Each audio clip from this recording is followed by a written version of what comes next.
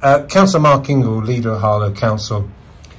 Permitted developments have come up yet again in the news, government proposals, fresh proposals. The whole country is worried about this, but of all the places in the country, one place that should be concerned more than others is Harlow. Isn't that correct?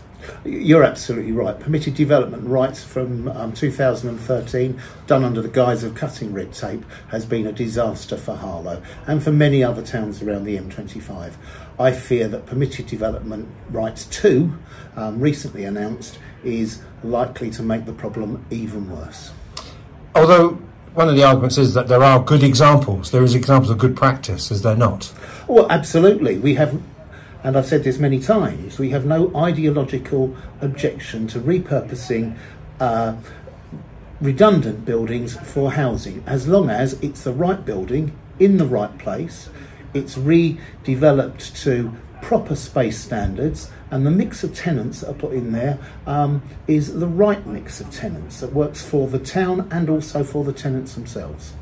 One of the advantages at the moment is that, as opposed to being a sort of voice crying in the wilderness, you seem to have plenty of people backing you up at the moment. You know, you've seen it in the news this week, you know, whether it's articles published in The Guardian, the Town and Country Planning Association, Mary Parsons, and places of people. So there's a lot of vocal concerns here. Does that help? Is that helping you? Well, absolutely. When you have Hugh Ellis of the Town and Country Planning Association saying this is a bad day, a bad deal for communities and a sad day for local democracy.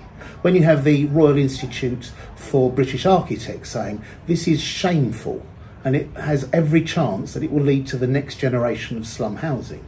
When you have Shelter describing it, this as social housing could face extinction as a result of these proposals.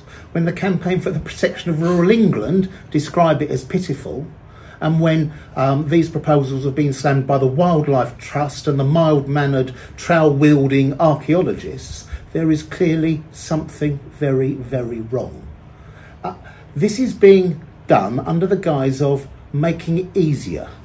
But let's remember that 90% of all planning applications are approved. It's not planning that is the hold-up to building houses. So is there any timescale now? Are you just keeping it a watching brief, and what can you do? Well, look, I'll work with neighbouring authorities. I want to bring this to the public's attention. The Labour Party are very clear that decision-making about planning should be locally accountable. At the moment, residents can have their voices heard when a plan is put forward and again at the planning stage. Imagine walking down your local road, seeing a house being built or a group of houses or a block of flats being built, and when you say, hang on, I don't know about this, being told, oh, we should have dealt with the regulations 8 years ago. Local people must have a voice in planning.